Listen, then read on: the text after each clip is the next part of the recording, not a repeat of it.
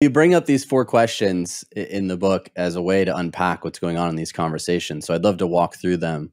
The first one is desires. If you think about a difficult conversation or a strong opinion you have, stop and ask yourself, what am I looking for? What do I want here, right?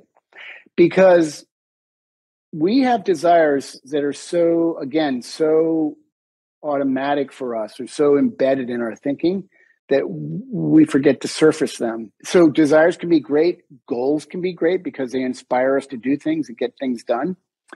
But we also have desires that are unrealistic, that don't line up with reality. By just asking ourselves, well, what do I want? If we can say, oh, what I want is X, but Y is happening. And so that tension between reality, Y is what's happening. X is what I want. You're never going to get X out of this because Y already happened. So you're like in a battle with reality. And that's a good definition of insanity. Desires are a good thing, but they're also a trap. You know, I want that person to be different. I want my spouse to do it my way, not her way. Or I want my leader to behave this way and not that way. And you might find yourself in a position where you have a standard, or you don't like what your leader is doing or what his goals are. But you don't have authority. Then one of the other questions is you don't have the authority to change him. He gets to make the call. Like it or not, the reality is he makes the call. And so desires are tricky things. It was in Buddhism that, our desires are where our suffering comes from. The flip side of that is then also looking at the position of authority and saying, well, what are their desires, right? And how can I better align the two? Because oftentimes we're acting from an internal desire. And as you said, it's subconscious. It's hardwired into a lot of our behavior patterns. And because of that, we will often ascribe similar desires on others because it feels so strongly internally in our own.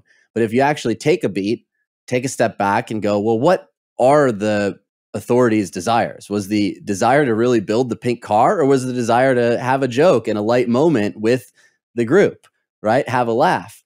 And if we're not thinking through our own desires and in tune with our own desires, it then becomes even more difficult to tune into the desires of others around us. And when we're thinking about where do we want to end up, if it's in desires, and certainly with a lot of our clients, when they're talking about being that much better socially, they tend to think about the most social person they know and start desiring those outcomes, which they're not familiar with the steps that took to get to that outcome. So and so we have this compare and contrast issue.